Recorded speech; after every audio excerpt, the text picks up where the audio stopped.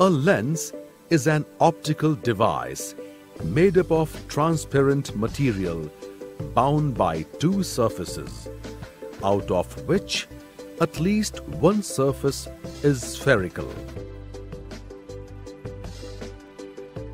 It transmits and refracts light, converging or diverging it. Convex lens. A lens having both the spherical surfaces bulging outwards is a convex lens or a double convex lens. It is thicker in the middle than at the edges. This lens can converge the light incident on it. So, it is a converging lens. A lens having both the surfaces curved inwards is called a concave lens or a double concave lens or biconcave lens. It is thicker at the edges than at the middle. This lens can diverge light rays incident on it. So, it is a diverging lens. Concepts related to lens. Center of curvature, represented by C of a lens. The center of the imaginary sphere, which forms the given lens, is called the center of curvature, C of the lens. Each lens has two centers of curvatures, C1 and C2 respectively. Principal axis. It is an imaginary straight line passing through the two centers of curvature of lens. Optical center. The center point of lens on the principal axis is its optical center. A ray of light passing through it does not undergo deviation. Principal focus, represented by F of a lens. When several rays of light parallel to the principal axis are incident on a lens, they converge at a point or appear to diverge from a point on the principal axis. This point is called the principal focus, F of lens. In a convex lens, the rays of light parallel to the principal axis converge at the focus. A convex lens has two principal foci, F1 and F2. In a concave lens, the rays of light parallel to the principal axis appear to diverge from the focus. Focal length, represented by small f of a lens. The distance between the principal focus and the optical center of a lens is called focal length, small f of the lens. A lens has two focal lengths, f1 and f2. Rules for obtaining an image by a convex lens. 1. If the incident ray is parallel to the principal axis, then the refracted ray passes through focus f2. 2. A ray of light passing through the optical center passes through it undeviated. 3. If the incident ray passes through the focus, The refracted ray is parallel to the principal axis. Image formation by a convex lens. The position, relative size, and nature of the image formed by a convex lens can be studied with the help of ray diagrams. When the object is at infinity, the image is formed at the focus f2. The image is highly diminished, point-sized, real and inverted. When the object is beyond 2f1, the image is formed between f2 and 2f2. The image is diminished, real and inverted. When the object is at 2f1, the image is formed at 2f2. The image is of the same size as that of the object, real and inverted. When the object is between f1 and 2f1, the image is formed beyond 2f2. The image is magnified, real and inverted. When the object is at the focus f1, the image is formed at infinity.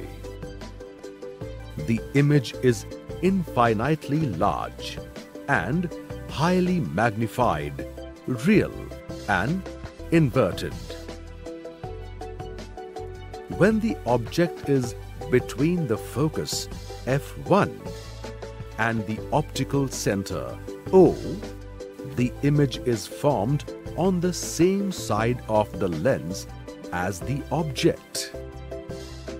The image is magnified, virtual and erect. The table shows the position, relative size and nature of image formed by a convex lens for various positions of object.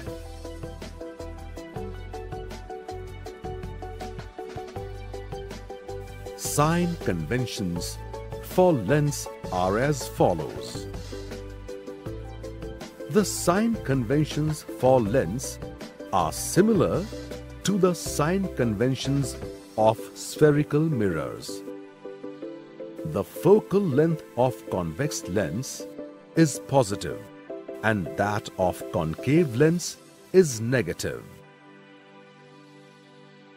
Optical center of lens is taken as origin and principal axis of lens is taken as x-axis.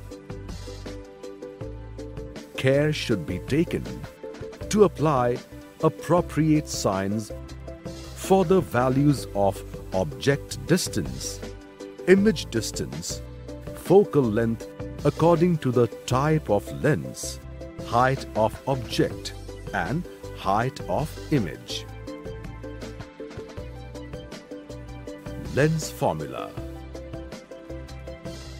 The relationship between the object distance u, image distance v and focal length f of a lens is called the lens formula and is given as 1 upon v minus 1 upon u is equal to 1 upon f. It should be noted that distances should be measured according to sign conventions. The lens formula is valid in all situations for any spherical lens. Behavior of a ray of light in refraction. Refraction occurs when the light ray changes medium. The refracted light rays behave in the following ways. 1. When a ray of light passes obliquely from an optically rarer medium to an optically denser medium, it bends towards the normal at the point of incidence. Here, I is greater than R and 1 eta 2. The refractive index of the second medium is greater than 1. The greater the value of 1 eta 2, greater is the bending towards the normal.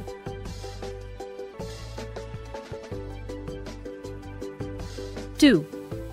When a ray of light passes obliquely from an optically denser medium to an optically rarer medium, it bends away from the normal at the point of incidence. Here, R is greater than I and 1 eta 2. The refractive index of the second medium is less than 1. The lesser the value of refractive index, the greater is the bending of the ray away from the normal. 3. If a ray of light is incident normal to the interface between any two media, whether passing from an optically rarer medium to an optically denser medium or from an optically denser medium to an optically rarer medium, the angle of incidence is 0, and so also the angle of refraction. Here, the light passes undeviated from one medium to another. Twinkling of stars and atmospheric refraction. The stars emit their own light and they shine at night. Stars are very far away and they appear as point sources. They appear to twinkle when we see them from the Earth's surface because we view them through pockets of turbulent, moving air in the atmosphere that vary in temperature and density. Hence, refractive index of air goes on changing continuously and randomly. This causes the incoming light from the star to undergo continuous refraction. Thus, the incoming light from a star keeps changing path, shifting from side to side by minute amounts several times a second. Therefore, the stars seem to twinkle. The planets are relatively closer to the Earth and hence behave as extended sources, that is, collection of numerous point sources of light. The net fluctuation in the intensity of light coming from a planet, therefore, turns out to be 0. Hence, planets do not twinkle. Advanced sunrise and delayed sunset. The advanced sunrise and delayed sunset are the result of atmospheric refraction. The observer sees the sun 2 minutes before it actually crosses the horizon. As the rays of light from the sun enter the Earth's atmosphere, they follow a curved path due to refraction before reaching the observer. The sun S, which is still below the horizon, appears to rise to S1 just above the horizon on account of atmospheric refraction. The difference in time involved is 2 minutes. That is, the sun appears to rise 2 minutes earlier. Similarly, the sun appears to set 2 minutes after sunset. The sun S, which has already gone just below the horizon, appears to be S2 just above the horizon because of atmospheric refraction. The difference in time involved is 2 minutes. That is, the sun appears to set 2 minutes later. A lens.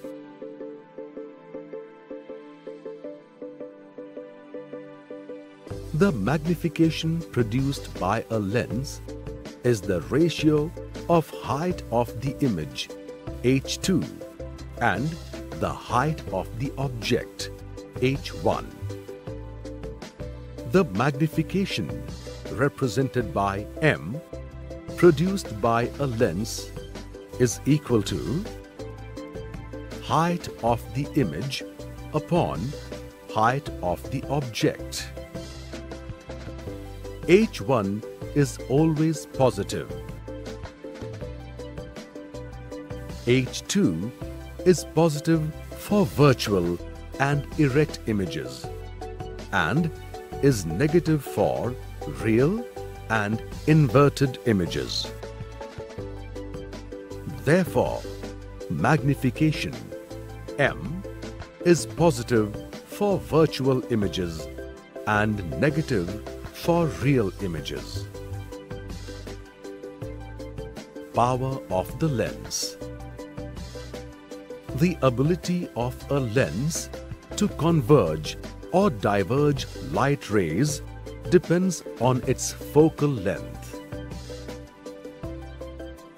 The degree of convergence or divergence of light rays achieved by a lens is expressed in terms of the power of the lens. A lens having a large focal length deviates the rays less, while a lens having a short focal length deviates the rays more.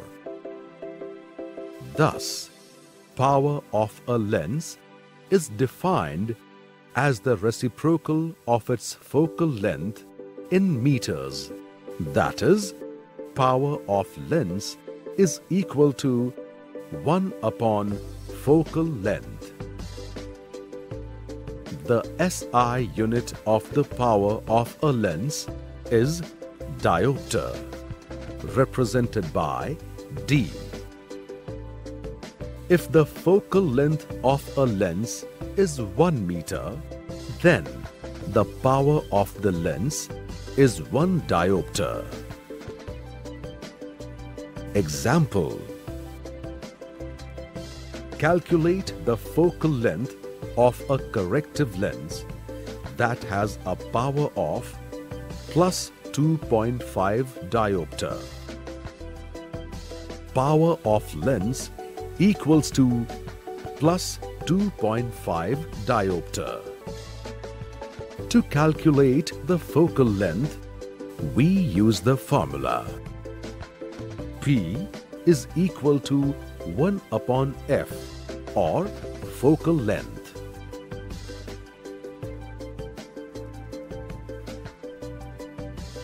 Human eye.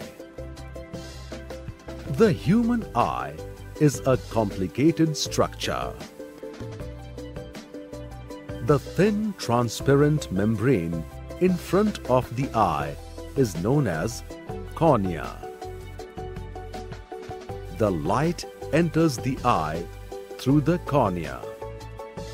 Behind the cornea is the colored part of the eye, the iris.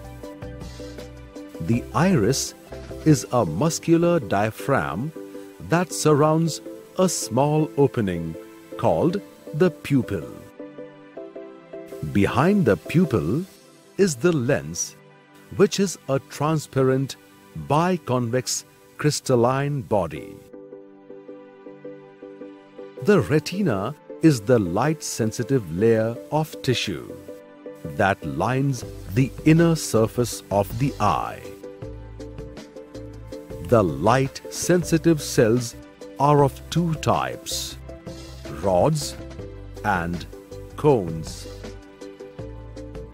Rods function mainly in dim light and provide black and white vision. while cones support daytime vision and the perception of color. The structures in the front of the eye, the cornea, the iris, the pupil, and the lens are mainly concerned with the refraction of light rays and bringing them into focus on the retina. Light enters the eye after it is reflected off of an object. It travels through the cornea and then passes through pupil. The amount of light that enters through the pupil is regulated by the iris. The contraction and relaxation of the iris expands and contracts the pupil. The pupil becomes smaller in bright light and enlarges to let more light into the eye. The lens, with the help of the ciliary muscles, has the capacity to change its curvature to adjust the focal length. This adjustment, known as power of accommodation, helps the eye to focus on objects at various distances. Thus, a real inverted image is formed on the retina. The light-sensitive cells get activated on illumination, and electrical signals are generated. These signals are passed by the optic nerves to the brain. The brain interprets these signals and processes the information in such a way that we perceive the object as it is. Distance of distinct vision.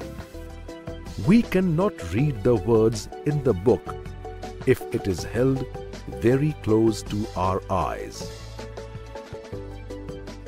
The minimum distance for a normal eye at which an object can be seen clearly and distinctly without any strain on the eye is called the distance of distinct vision. It is about 25 centimeters for a normal human eye. Problems of vision and their remedies.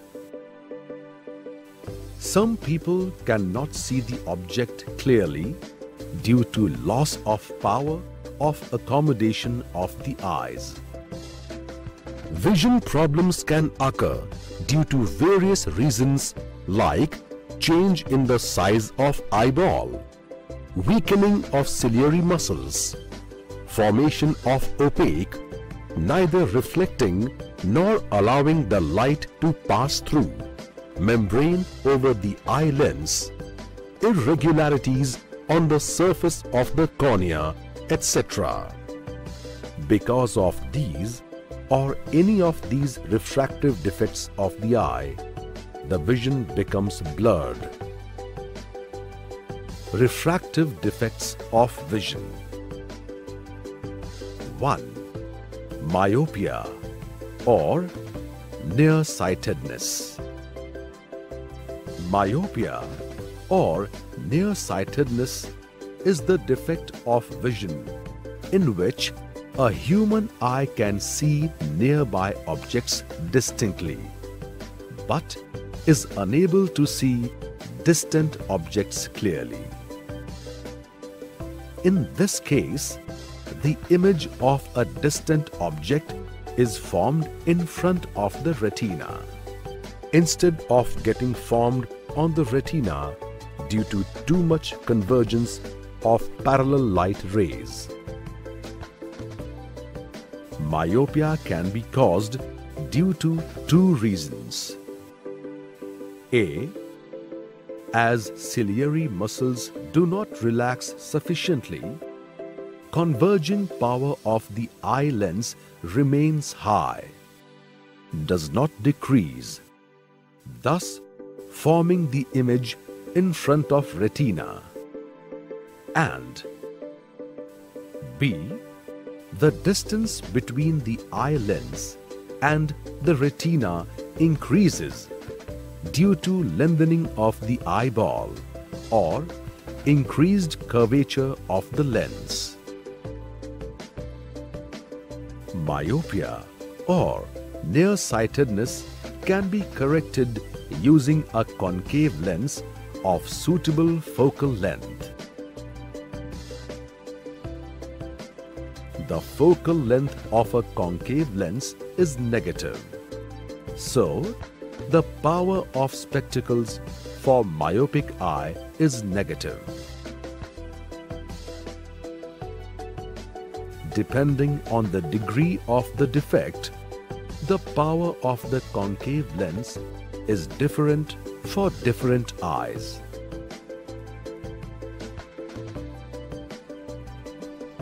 Hypermetropia or long-sightedness.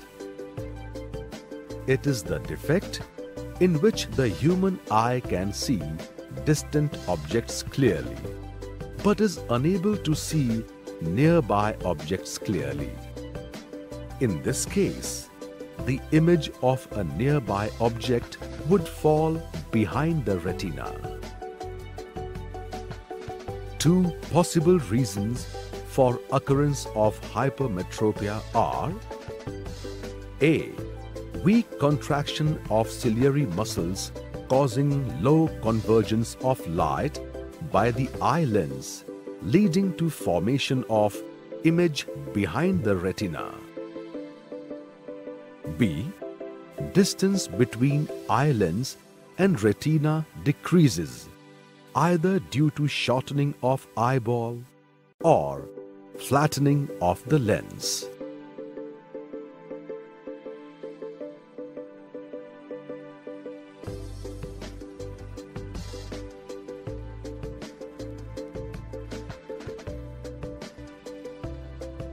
This defect can be corrected using a convex lens of suitable focal length. Presbyopia. Presbyopia is also called as old age hypermetropia. It is the defect of vision in which aged people find it difficult to see nearby objects comfortably and clearly without spectacles.